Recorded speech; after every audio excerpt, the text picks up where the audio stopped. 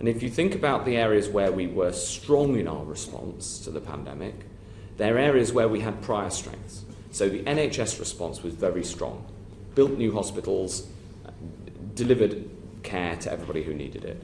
The science response was very strong. You know, we have a centuries-long science tradition.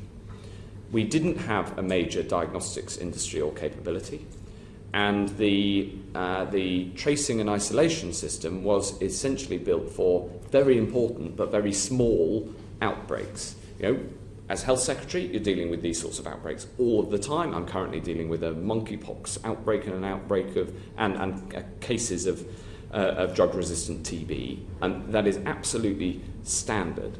And the lack of that capability at the start meant that the options that we had